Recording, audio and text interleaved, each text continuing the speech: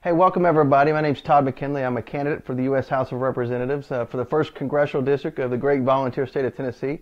With me here are my mom, Ann, and my father, Sam. I'm using their living room today for this town hall discussion to make it feel more like a fireside chat, if you will. But I promise I'm not going to build a fire. That is exactly right. So with that being said, ladies and gentlemen, they're going to go ahead and take off and go to dinner, and I will get to your questions right away. Thank you. And vote for my son, please. All right. Now we're back. Tonight's topics for the town hall are going to be bloated government, budget, market spending, and tax reform, aka money, Constitution and potential amendments, education, foreign policy, health care, immigration, judicial activism, law enforcement reform, national and homeland security, and some miscellaneous questions. So for the first topic, bloated government, the first question was, polls show most voters think government doesn't work. What would you do to fix the underlying structures and systems that seem to be broken? Well, a few things I think that could be fixed rather easy are, one, we the people show up during the primaries and during the general elections and vote. For those who are career politicians who don't seem to be following the things that we want them to follow, to do the things we want them to do, vote the way we want them to vote, we do one thing, that is vote them out. I think that come this following election cycle, we're going to see a lot of folks that are going to go on the way out. That's people on the local, state, and probably the national level. It's an anti-incumbent year. I think last year we forgot to drain the swamp fully, and we sent the Crocs and the Gators back to our respective capitals or city halls or what have you. And I think this next coming election cycle, we're going to rectify that. The second question is, do you think eliminating obsolete laws, regulations, and bureaucracies would help reduce the federal budget deficit by cutting waste and saving time? And if so, how would you do it? Well, a few things. Yes, cutting obsolete laws and regulations, things that are no longer needed on the books, should definitely go away. There's no sense in having things that just make no sense being there if they serve no purpose. With regards to regulations and unneeded bureaucracies, what they do, they stifle business, especially small business owners, people that are trying to set up businesses, people that are trying to go out and make a living for themselves or their family. So, I think getting rid of those would be a great thing. Consolidating and reorganizing the federal government, starting with the executive branch, would be a big thing.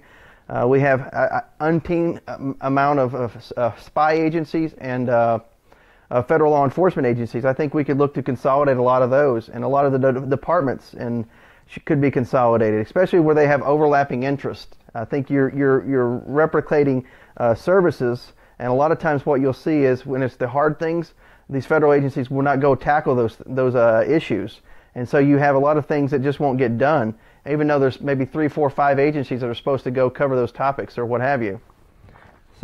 So the third question is, do you think federal civil service rules make it harder to cut wasteful spending and to efficiently manage public agencies? And if so, what would you do about it? Again, that's kind of in line with the first question. It is kind of hard to get rid of some federal civil service employees. I think it should be easier to fire somebody if they are not cutting the mustard, if you will. If they're continuously getting bad reviews by their superiors, and you've tried to retrain them, you've tried to reform them, you've moved them around, you've given them every chance or every shot in the book, if you will, and they've not lived up to their end of the bargain, and they're just basically dead weight, I say just cut them loose. The fourth question is, do you think government regulations are too complex and bureaucratic, and if so, how do you think they can be overhauled to allow people to make sensible choices? Yeah, I think a lot of times you have government agencies and bureaucracies that are put in place, and they end up trying to find a reason for existence. A lot of times what they'll do is outlive their usefulness, but instead of just going away or being dissolved or rolled into another agency, they're going to find a reason for them to be in service, if you will, or to be operational. So they're going to find a reason to be in existence, which I think is kind of ridiculous. And I think it's incumbent on legislators to have a spine and say, you know what, it's my job to legislate. And for far too long, what we've seen is legislators, at the national and at the state level, even at the local level, they've abdicated their role as legislators. And what has happened is they've allowed these bureaucratic agencies to be the bad guy, to be the fall guy, if you will, to be the foil, or the antagonist to their protagonist. And so they play the good guy, and they say, well, the reason things can't get done is because of these bureaucratic agencies. It's not me. The reality is what needs to happen is you need to legislate, and if it's something that doesn't make sense to your constituents, then you don't pass a piece of legislation on it. You don't vote on it. If it makes good sense, then you pass it, and then in good faith, the executive branch agency should go and carry those laws out. So yeah, I think there's probably too much red tape, too many laws, too many bad regulations, and too many bad employees on the books. The fifth question says, when has anybody ever said, this project has to be lean and efficient, let's get the government to do it? As Ronald Reagan said, government isn't the answer to our problems, the government is the problem. And I say that that's doggone right. Nobody ever says, let's get the government involved if we don't have to. And a lot of times what we see is the government, it's so big, they're going to involve themselves. And I think that that's sad. The government should stay in its lane and do the things that people cannot readily do for themselves. The things that people, for example, building roads and bridges, or providing for the national defense, especially since that is something that's stated in the Constitution. So do the things that people can't readily do for themselves, and leave the rest to the states and to the local officials and individuals themselves.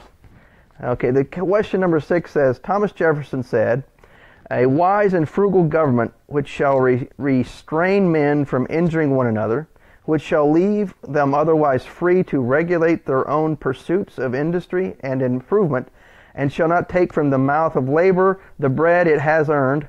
This is the sum of good government. Not on this list, it says, government provided housing, or government provided food, or government provided health care. Jefferson's views on the role of government were widely shared by America's founding fathers. So, my question is, please explain where you agree or disagree with the vision of our founding fathers and why.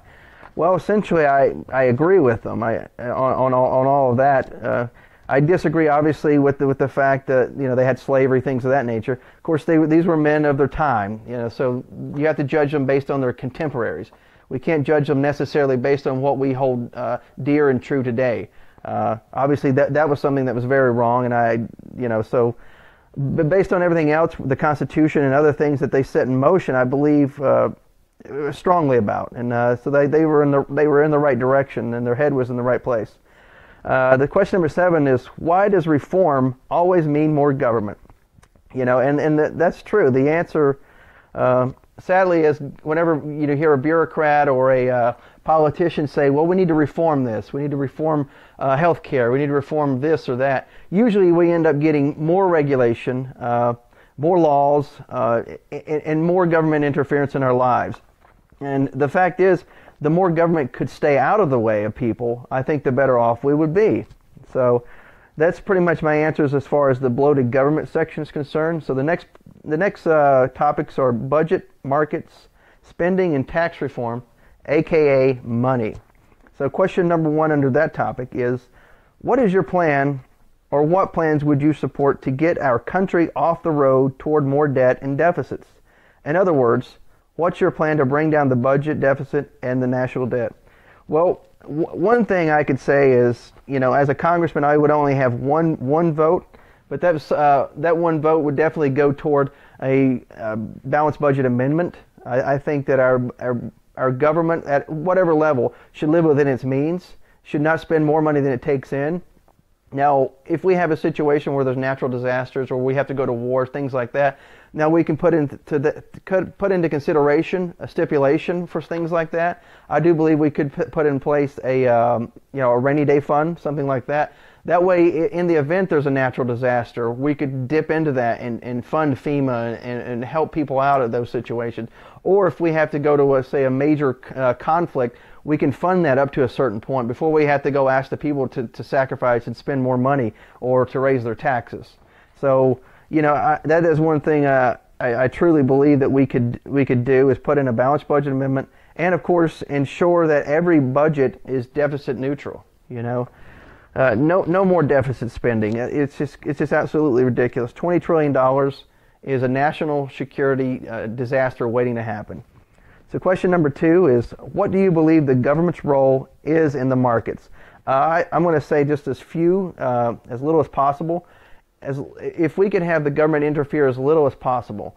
Many years ago, the government set in place needed regulation as far as child labor laws, safety and health, or OSHA, if you will, Occupational Safety Health Administration. Things like that, I think, are fine. They can go in and put checks on businesses who maybe are pushing the envelope, putting people's lives in harm's way, or potentially hazarding their health. I think situations like that, as a check, it's fine. But unneeded regulation, and as I'm going to keep saying, unneeded laws, regulations, things like that. Let's get them out of the way. But as far as making sure that workers are safe, or a check on bosses or big business, I think is perfectly fine.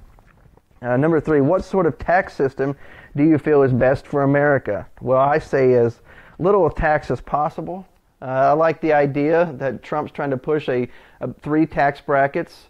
I say 3 individual tax brackets would be fine, and perhaps on the business side, maybe one for small business owners, individual business owners, or one with so many employees, maybe a medium size, and maybe one for larger businesses. So on the business side, perhaps 3 tax brackets as well.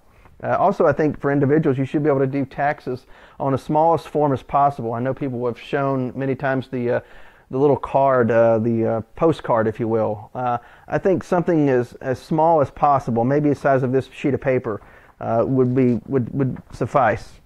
Number 4. Do you support Donald Trump's America First when it comes to trade and jobs? And I'll say absolutely, because what we see is the left for far too long has spun what Donald Trump has said out of control. The reality is the America First doesn't have anything to do with white nationalism.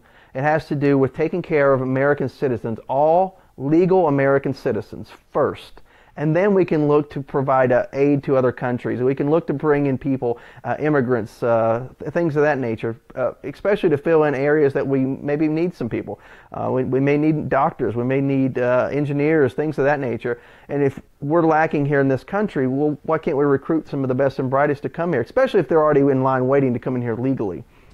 So absolutely, America First, renegotiate NAFTA, as he's talked about, the North American Free Trade Agreement, which I read somewhere the other day that America's lost somewhere between, $75 million disparity just within a couple of years based on NAFTA. That doesn't seem like a lot of money whenever you talk about billions or trillions of dollars, but $75 million over the course of just a few months or a year, that adds up over the course of the span of NAFTA. And I'd have to double check my numbers on that, though. And number 5, do you support the Consumer Financial Protection Bureau? One is Mrs. McMahon I think is doing a pretty good job with that. I think if they stay within their lane and operate within the parameters of their basically charter, then I think it's a perfectly fine thing.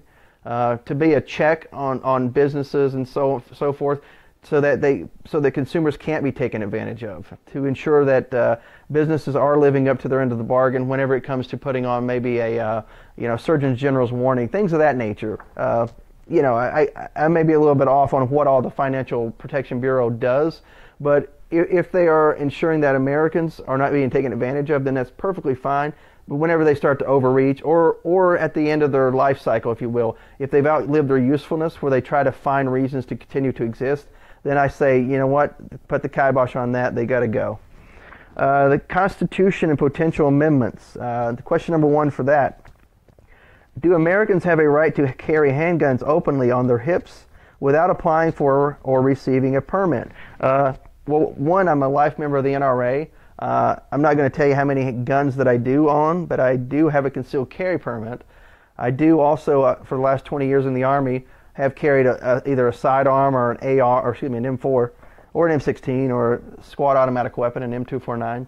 Of course, that is for the military. Now, as far as me as a civilian, if I wanted to carry a sidearm, or if I wanted to carry a rifle, I think I should have the right to do that. I shouldn't have to prove that I'm a good guy, or go out of my way to let everybody know, hey, I'm not here to hurt you, anything like that. But if people are going to be scared every time they see a gun or somebody carrying a gun on their hip, I think there's something wrong with that individual, and I think that society's gotten a little too sensitive. One thing I'll say about that additionally is if you see somebody with a handgun on their hip, odds are they're not a bad guy there to shoot you up. It's the ones that you don't know about or don't see, the people that are coming in where the gun isn't in plain sight. Those are the people you have to look out for, not the people who are walking around minding their own business with a gun on their hip. I mean, it's simple science here. So yes, by all means, you should have every right to carry a gun on your hip if you want to.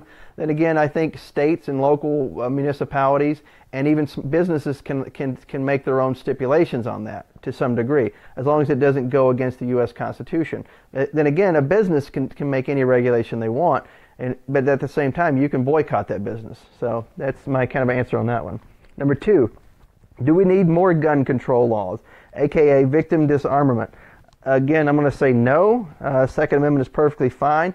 Now, if you want to put in checks, a system where somebody has to go qualify with the handgun or whatever weapon they're going to carry on their person, and make them maybe even carry insurance in the event they have to use that firearm.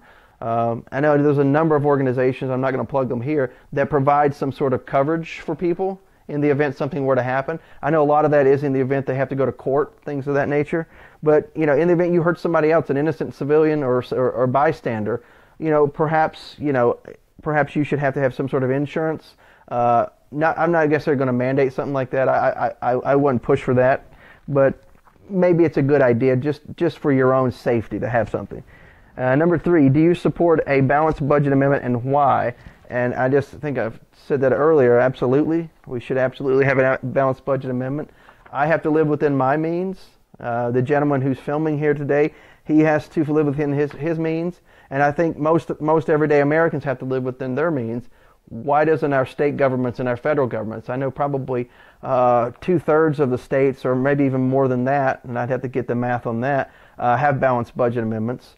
Why doesn't the federal government? $20 trillion into this thing, and we haven't figured it out yet.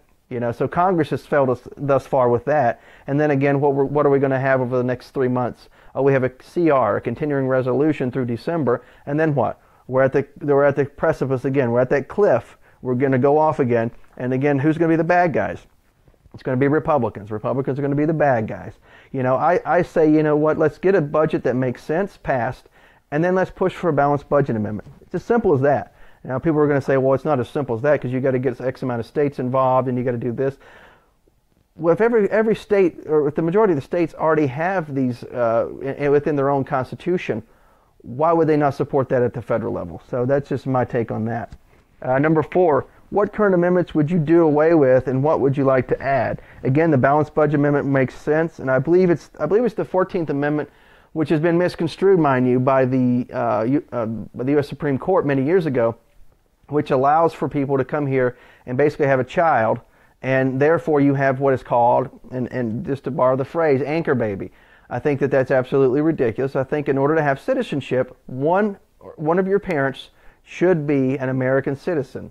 And therefore, we would eliminate a lot of the people coming over here, having a child and being able to stay, and then they bring over other members of their family. I think that that's just ridiculous. And I think that amendment has been misconstrued over the years. And the reality is it was set up after the Civil War to give citizenship to African Americans who were born slaves, who weren't originally citizens. So I think that that's something we should definitely look at, rewriting it at least to some degree. And I'm not even talking about immigration just yet. The next topic is education. The number 1 question is, do you support school choice? And the answer is absolutely. No child should have to suffer through a failing school. I think it's absolutely ridiculous to have a child that has to suffer through just a horrible learning environment, and only because they live in a certain zip code or a certain street address. If the school across town is doing a lot better, or across the county, or it's often a program that maybe your child would benefit from. Maybe it's STEM education or STEAM education, or maybe that math program is just a lot better than the one that your child's in. You should be able to get your child to somewhere where they're going to be able to flourish and have a chance in life. So absolutely. And also, I think money should follow the child too whenever it comes to school choice. Question 2. Do Do you believe the Federal Department of Education should be revamped or eliminated? And I'm going to borrow from Trump and say, get it out of there. It's got to go. There's no reason to have money flow to Washington, D.C., and then they hold it over to the states and the local school boards in order to say, hey, if you don't do this, you're not getting this money. Well, the people in that area already pay their taxes. Why can't they have their money back? In 2016, I believe it was, and you guys could check me, $68 billion was the budget for the Federal Department of Education, $68 billion. So think about that. If we divided that up amongst the states, let's say the state of Tennessee would get, let's just say $1 billion. Now divide that up amongst the 3 constitutional districts, East, Middle, and West Tennessee. That would be a lot of money for East Tennessee alone. And then, of course, you could divide that up between the Upper East and the kind of the lower half of East Tennessee, or however it would be divided. But still, that's a lot of money that could be flowing back to the states and could be put to good use. Number 2, do you believe excuse me, I've already answered that one. Number 3, how would you help improve public education without spending more money? Again, cut the Federal Department of Education. You know, that's, 68, let's round up to say $70 billion. It's probably more than $70 billion this year. So that's a lot of money going back to the state level. So that's one big thing. And also holding, the school boards accountable, getting rid of bad teachers. Let's push out these national teachers unions that only support bad teachers. They do nothing for the children. It's all about the teachers. And I get that you need to look out for people's welfare and the people who are members of your union. And I support unions. I do. My dad was a member of a union for many years.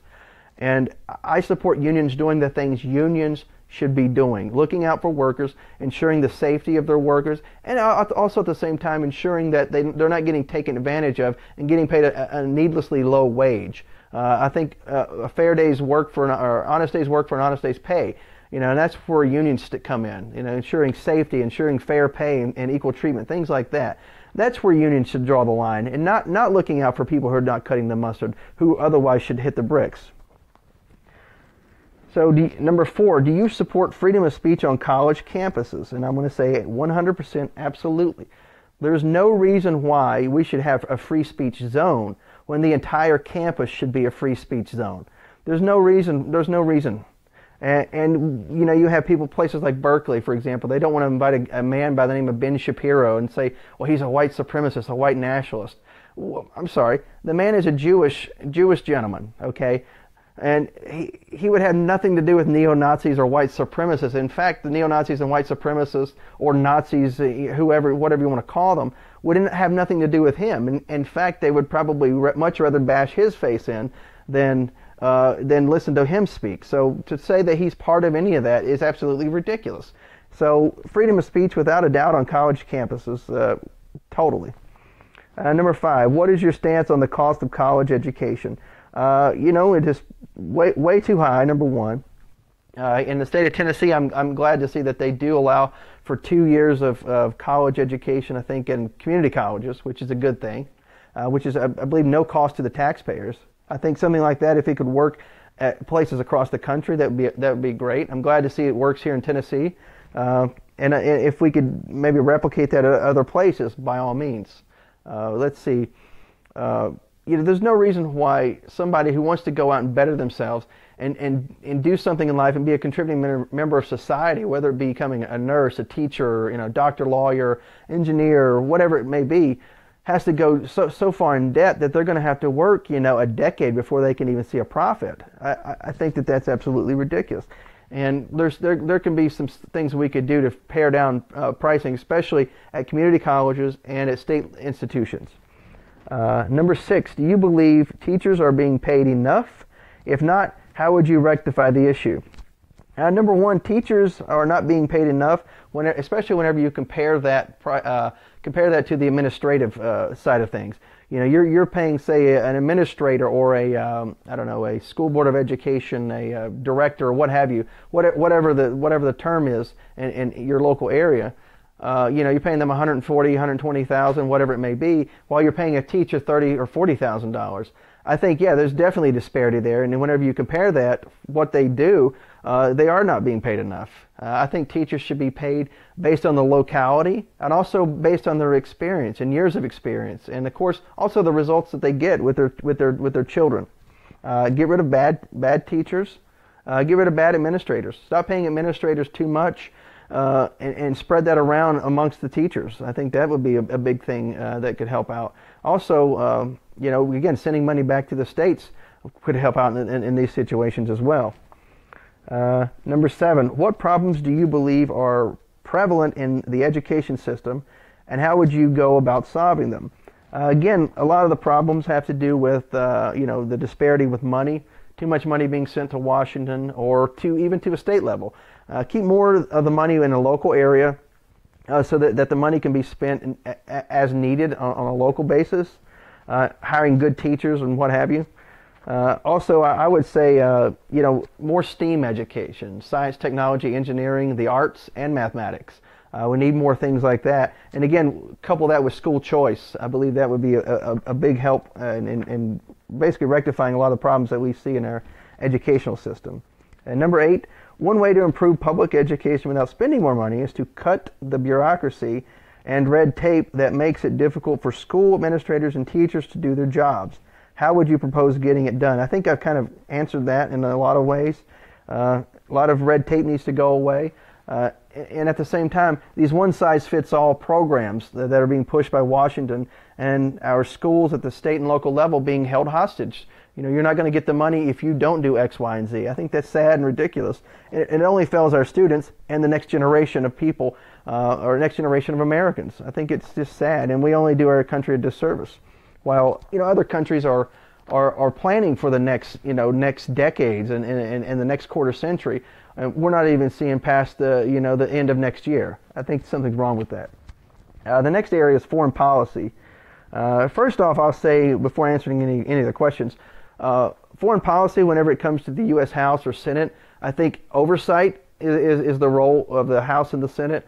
I think whenever it comes to the national stage, we speak best whenever we speak with one voice, which means allow our State Department and our President to speak for us. Whether you like those people or not is besides the point.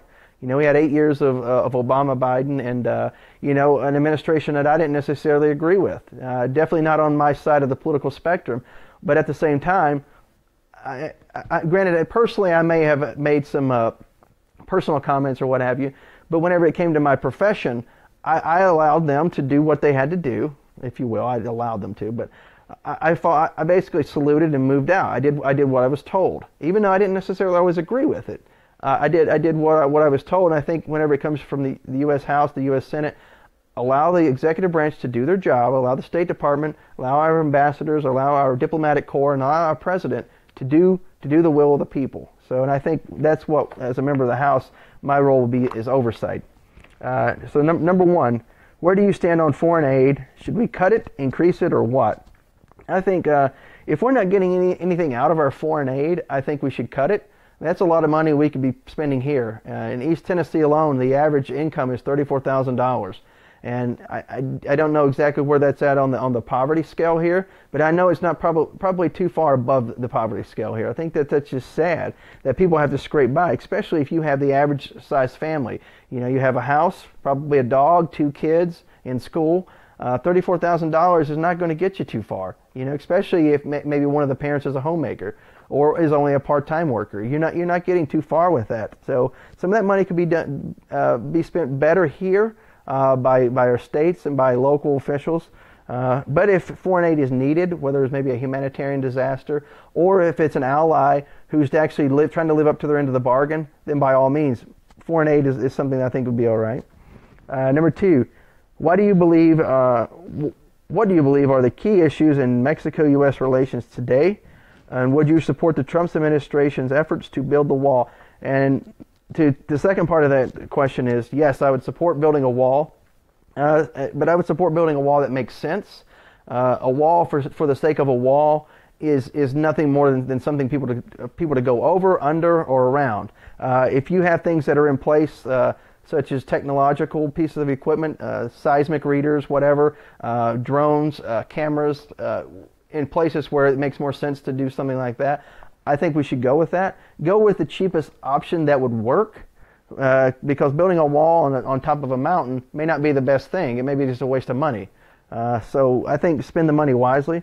And as far as what's ailing U.S.-Mexico relations is the fact that on our southern border we have a third world country.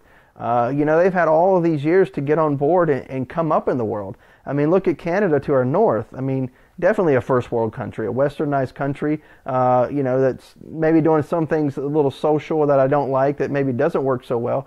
But again, you don't have drug cartels running Canada. You don't have people being shot at the drop of the hat. You don't have, you know, people being trafficked, drugs being trafficked, things of that nature.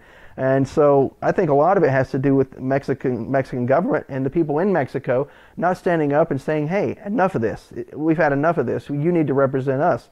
And so some of that problem is not necessarily on the U.S. side. I think a lot of it has to do with the Mexican side of things. Number 3, how do you feel the U.S. Should handle the rise of China and their expansion into the South China Sea? For a lot of you who don't know, China is building a lot of, based on the artificial the reefs that are out there, they're building artificial islands off of those, basically shipping in a lot of different sand and dirt, things of that nature, to basically create air bases and naval ports, if you will, in the South China Sea, because they think just because it has the word China in it, that it belongs to them. So that's just something we need to hedge against, and I think it's going to require everybody in the United Nations, and it's going to also require our allies in that region to kind of step up and do their part as well. It's not going to be the U.S. as the world policeman that's going to handle this problem alone, and it's just not going to go away overnight. And I think at the same time, if it comes down to it, I think we should just basically tell China to pound sand whenever it comes to paying our debt back. I think they would probably come to the table and negotiate a little bit on that if we were to do something like that. Okay, question number 4 is, I heard your interview on 92.9 on Friday, and you quoted Donald Rumsfeld when he said, if you break it, you buy it, with regards to Iraq. I felt you answered the question well. Well, thank you very much. The U.S. has been mired in conflict for decades. What do you propose we do in order to avert more conflicts in the future? Well, I think a lot of it, and people are going to try to blame Trump for Korea or North Korea or anything that goes on, because the man seems to get the short end whenever it comes to everything. You know, as far as averting things in the future, I think if we have some more knowledge of things that are going on, use our intelligence probably a little more wisely. You know, we set up after 9/11 the Department of Homeland Security, and we put in place a system where intelligence agencies and law enforcement agencies could provide information back and forth. And sadly, what we see is that not happening. We see the information doesn't flow one way or the other, and you see all these little agencies, or not little, but these agencies want to continue to have their own little fiefdoms and to ensure that their own survival. So they don't share with these other agencies because they don't want them to get the credit for the big save or this or that. I think 9/11 was in part a failure of our intelligence system, which a lot of people will say was a failure of the CIA playing games with running James Bond rogue operations within the U.S., which they are not chartered to do so, instead of handing it off to the FBI to handle the situation.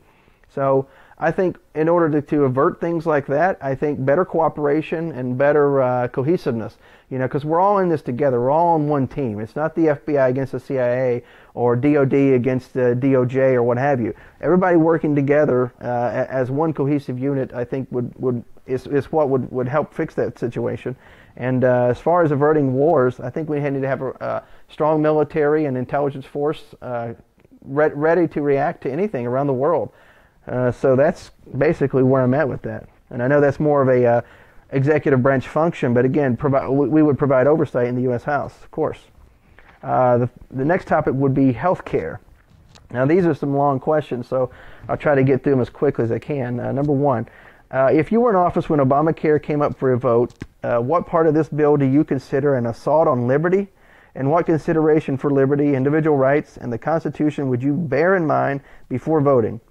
Would you consider opposing this bill for no other reason than because it gives more power to government at the expense of the freedom and property rights of private businesses and individuals? And would you consider opposing it simply because it grants power to the government that are not authorized anywhere in the Constitution. I think that person just answered their own question. Yeah, I would oppose Obamacare for all of those reasons. Because it grants too much power to the federal government, and it takes away from individuals and individual businesses, and basically punishes people for the sake of being alive. So, and it was just a bad bill that was doomed to fail. And what basically the architects were hoping was Democrats would be in control in the House and Senate and the White House whenever the bill failed, and people would clamor for change or clamor for a fix. And who's big enough to fix it? Well, the government. And that's what they were hoping. The government would be Democrat, and they could come in and fix it and take over, and basically be Medicaid for all, and you would have no more say in your own health care. And of course, the rest is downhill for you. Number two, the government has been reforming, and of course that's in quotations, health care for 60 years. I think I've seen this question before somewhere. 60 years plus, or 60 plus years. Tax breaks for employer-provided health insurance, Medicare, Medicaid, encouraging HMOs and managed care, and government health insurance at the state level. Government health care has expanded until it is now more than 50 to 75%. I don't know if that's quite right, but it's pretty high. It may be about right, of all health care spending. Yet after 60 plus years of government reform, the problems with health care are just getting worse. So why should we believe as Democrats and many current Republicans in office that more government is the solution, or do you see it a different way? I see that more government is certainly not the solution. I think that sending it to the private markets and allowing individuals to buy across state lines, getting rid of any false boundaries would be a good start. I know Donald Trump said that in whenever he was running for office. Basically get rid of state lines. Why are they there? It makes no sense. I should be able to buy any type of insurance, any good, any service across state lines, whatever it may be. So getting rid of that and would be a big start.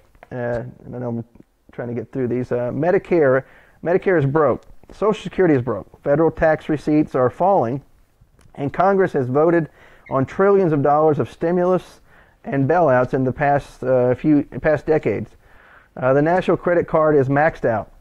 So how can it be that Congressman Rowe has justified voting for a bill that will require even more money that we don't have? How would you handle health care differently? Well, number one, I can't speak for him and his voting record. That's for him to basically stand on. As far as health care, again, like I think I've already hit on, allow individuals to buy across state lines, allow people to pool their resources and buy together in pools. I think, talking about pre-existing health care conditions, you talk about, I think that people should be able to buy if the pre-existing health care condition exists, but at the same time, I think some individual responsibility needs to be taken as well. You can't smoke for 30 years and then say, well, I got lung cancer, now I need to get health care, how dare you discriminate against me? I think some individual responsibility is a part of that, but at the same time, getting rid of needless bureaucracies and red tape would go a long way to leveling the playing field, so business owners, small business owners especially, and the individual out there, especially the young folk who maybe think that they're going to live forever and be all healthy and strong and have no issues. I think getting them into the market in some way would be able to lower some healthcare costs. So I know it's a short answer there. Number four, one of the main demands of the healthcare bill is that insurers are required to cover people with pre-existing conditions. That's like getting insurance on your car after you crash it. It's just a way of getting someone to bail you out for something that has already happened. This isn't insurance, it's a handout. So doesn't that mean the rest of us will have to pay more for our insurance to absorb the cost of those handouts? In some respects, it does mean that, which is sad.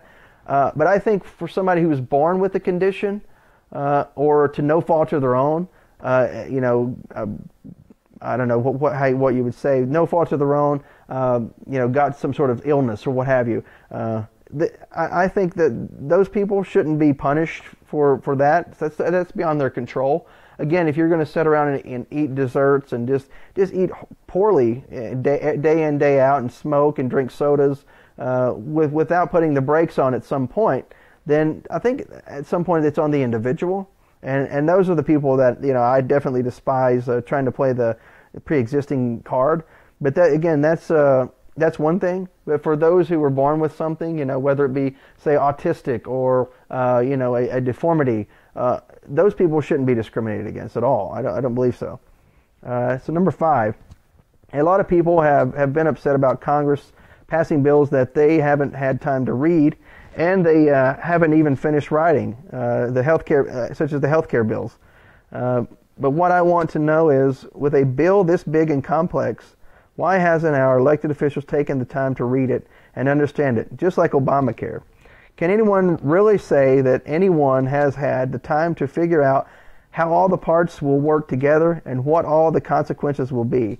With a bill this big, is it even possible to figure out all of that and really know what you're voting for? I think I've seen some of these questions before somewhere, but anyway, if somebody wants to send them to me, I'm going to answer them. You know what? The thing is, the reason that it's going to break down in the Senate, the current bill, is because it's a horrible bill. It's Obamacare light. It's Ryan Care. It's whatever people are calling it. It really is. It only changes just a few things. It's like saying, I'm going to go out to my car and I'm going to do a few cosmetic changes. I'm going to put a few stickers on it and call it a different car. It's still the same car. It's still a junker. It's still a hoopty, whatever. You just put some stickers on it to make it look a little bit better. So that's really what happened here. There's some cosmetic changes, and then they're going to say, hey, we repealed it because we got rid of a few big things here, or a few minor things over there. So the reality is they're giving you the same car with a few stickers on it. So let me see here. I'm going to go to the next topic, and I'll come back to healthcare. So I'm going to go to immigration real quick. How can we afford an amnesty for illegal immigrants, and would you support building the wall? Again, I said I would support the wall, and we shouldn't be able to. We can't afford amnesty for illegal immigrants. Ronald Reagan got snowed in the 1980s. They said, hey, if you give us amnesty, we'll give you the wall. Well, you got amnesty, you didn't get a wall. I think that's sad. I think we're going to fall for it again, the reality. The reality is Democrats want more voters. At the end of the day, they want more voters. And that's what's going to happen. We're going to end up, Republicans that are in there now, I think at some point are going to cave to one way or the other, and we're not going to get a wall, and we're going to get a situation where there's more voters in the Democratic rolls, because as we see, the other minorities that they've already pigeonholed are leaving the Democratic Party in mass, and so now they're trying to find more voters, and this is their way of doing it. And I think that's sad, and I think we should definitely put the kibosh on that. I don't support a immigration police force that goes out and rounds people up. That would just cost too much money. It would be, it's inconceivable, if you will, and it's undoable. Number 2, if illegal immigrants win amnesty, how is that fair to the 4.5 million or more who are waiting to enter the U.S. legally? It isn't fair. It's wrong, and we shouldn't allow it. Pure and simple. Number 3, can we ensure that a House-passed immigration bill doesn't become a vehicle in a deal with the Senate or blanket amnesty? Yeah, I think that anything that passes in the House or Senate will basically become an amnesty bill. So I think we should definitely guard against it.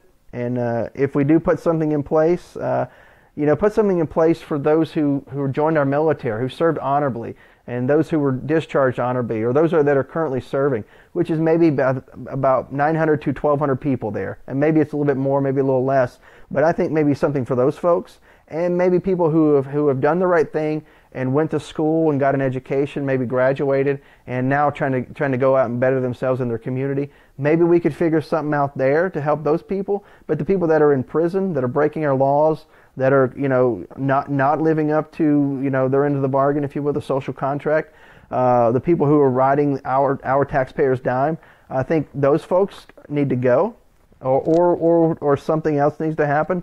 But I think giving them amnesty or giving them citizenship is completely wrong.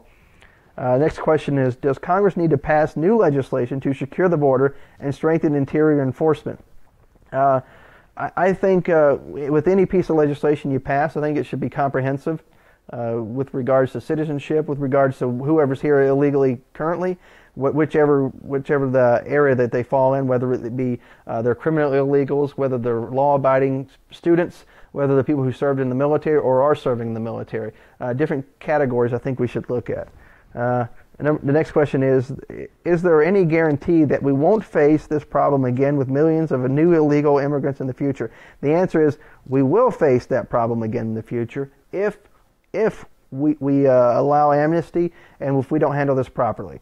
So basically the floodgates are right there at that point where they're about to be let open. So if we're not careful, everybody's just going to flow here with no problem. The next question under immigration, should E-Verify be the law of the land? And that's absolute certainty. It should be the law of the land, 100%.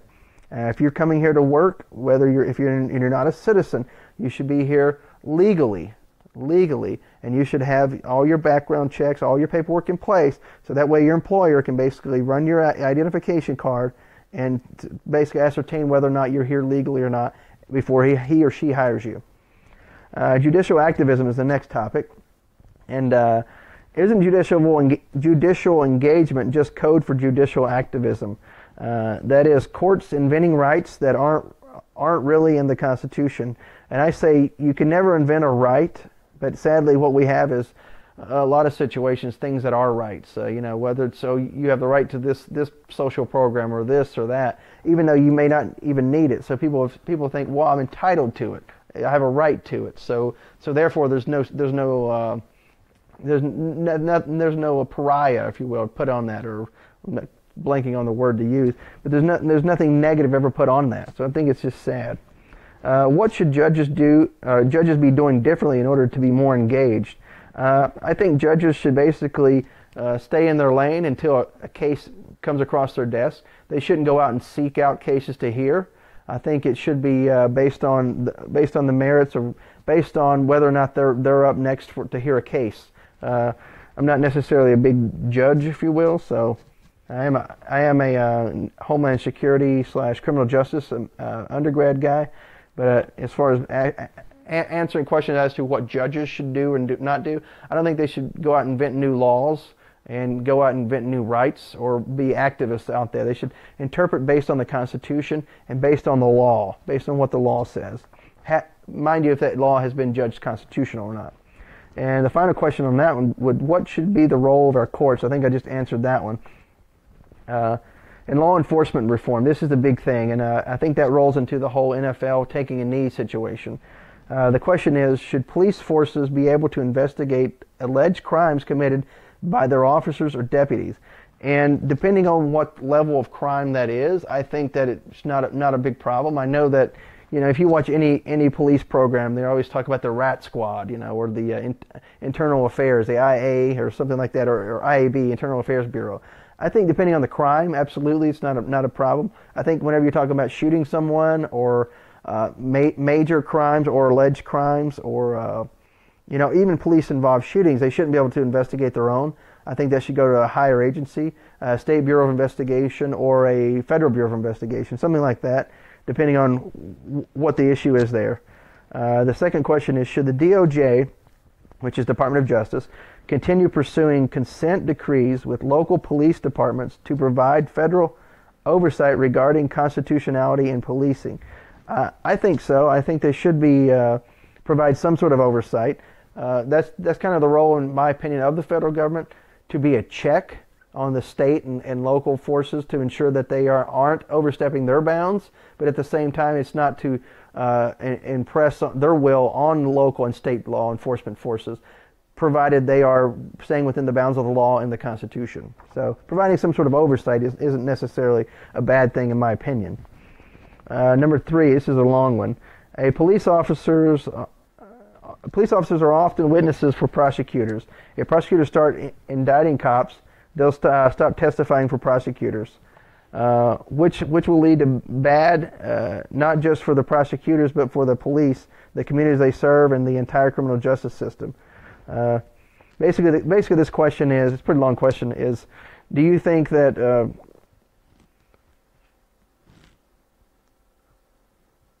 basically, should police officers be forced to testify in cases against other police officers? And I think absolutely. You know, another police officer commits a crime, you should be there to tell the truth. You're there to serve and protect the people, not serve and protect your buddy if he did something wrong. So therefore, you will stand up and you will tell the truth. Bottom line. See, we've got about 10 minutes here left, I believe. So the next question is, do you believe a police officer has a duty to retreat, or should they stand their ground? I think it depends on the situation or the scenario. Again, you know, should they hard charge in with a lethal weapon ready to go at all times? I don't think so. I think it depends on the situation. And of course, the facts of any case bears out what a police officer should do or shouldn't have done, if you will, and then the after-action review, the AAR portion of any case. I think, you know, if somebody's just shoplifting, you know, does it make sense to have a handgun out or a taser? Is that fine? Or just standing there with your presence, is that fine enough? I mean, it depends on the scenario. I don't think that if the public is in danger of being harmed, a police officer should never retreat. But if backing up a few feet maybe it could de-escalate a situation, then I think in that situation the officer should be able to make that call, and we shouldn't be able to scrutinize that officer after the fact because in that moment the officer made the call that they thought was best. You know, could we do it as a lessons learned for other police officers who get in the same situation? Absolutely. The next topic would be national and homeland security. Hot topic right now. North Korea has fired many missiles, each with increased range, and has conducted countless unsanctioned nuclear tests. These tests raises numerous security concerns, not just for that region, but the world, especially the U.S. and especially the U.S. and South Korea. North Korea has more sanctions than any other nation. What are your thoughts on dealing with the threats North Korea possesses? I will say continue to sanction them. And I would say from now on, moving forward, perhaps we shoot down some of those missiles. But maybe we're not wanting to give away our capabilities just yet, unless we actually absolutely need to. I think if they do actually fire a nuclear weapon, even as a test, I think that's probably, to me, that's a call, that's a provoked action there. That's basically an action of war, if you will. I can't think of the right term. But to me, that's something that should be met with force at that point, because now you're putting all the people who live within a certain radius at risk because of higher radiation pollution or what have you. I think you're putting people's lives in danger. And at the same time, we no longer do atmospheric testing or even underwater testing of nuclear weapons. We don't even bury nuclear weapons and test them nowadays. So I think that's something that would be an act of war. That's what I was thinking of, an act of war. So we should handle that accordingly. Next question: do you think Edward Snowden is a hero or traitor, and should the United States welcome or allow him to come back to the United States? Well, as I see it, Edward Snowden is still a U.S. citizen. I don't believe he's renounced his citizenship. So should we welcome him back? We should allow him back, absolutely allow him to come back. At the same time, he should stand trial for what he's done. At the same time, in some instances, he has exposed some things that our government was doing that was wrong. But I don't believe he was a hero. He should have went about it within the whistleblower process and exposed what was going on that was wrong in a different way. He didn't do that, and I get that whistleblowers at the same time do usually get basically screwed over, and I think we need better whistleblower protections. And I think maybe that was what was going on in his head. I'm not really sure, but as far as him being a hero or traitor, you know, I don't think he's a hero. I think based on what I see, he's a traitor. But at the same time, he should be allowed his day in court. So. Number 3, how do you propose we fight radical Islam? I think we should kill all of them. I mean, not every Muslim, but anybody who's party to, say, ISIS, the Taliban, Al Qaeda, you know, Boko Haram, whatever. You want to raise up arms against your own people and against us? You got to go. We're going to go and get you out of there quick and basically kill all of them. Number 4. Many in the national security field have said America's national debt is the single greatest threat to our national security. You served in the military, but as a congressman, you will be making decisions on how to spend dollars, and a lot of dollars. What are some ways you would approach a vote when it comes to spending money? Many states are required to balance their budgets. Why shouldn't the federal government be obligated to do the same? I've already kind of answered this. The federal government should be obligated to balance its budget. It should be mandated in the Constitution. So absolutely, balanced budget.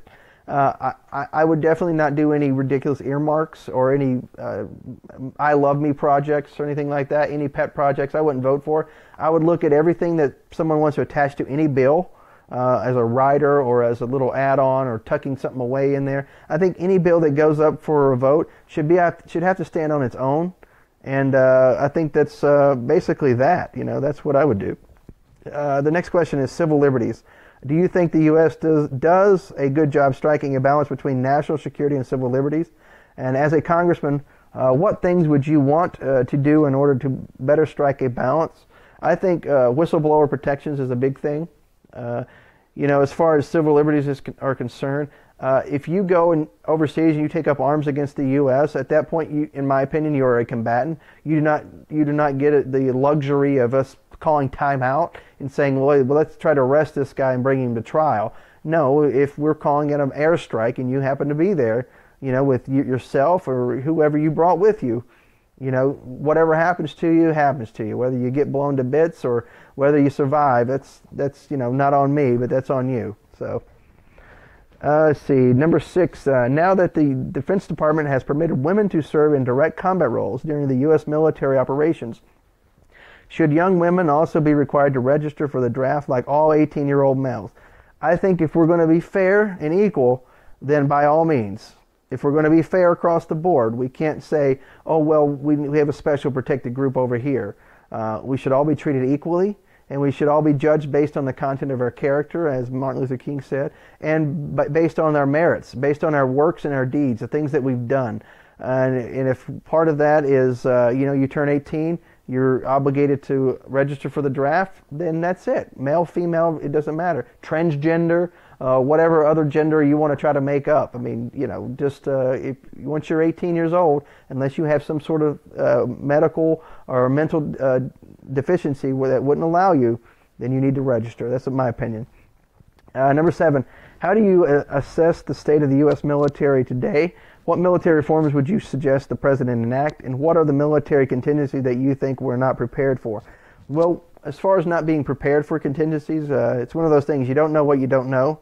So any number of scenarios that could come up. I think if we had our intelligence agencies, which are many of them, go look it up, and our federal law enforcement agencies, which are again many of them, look them up.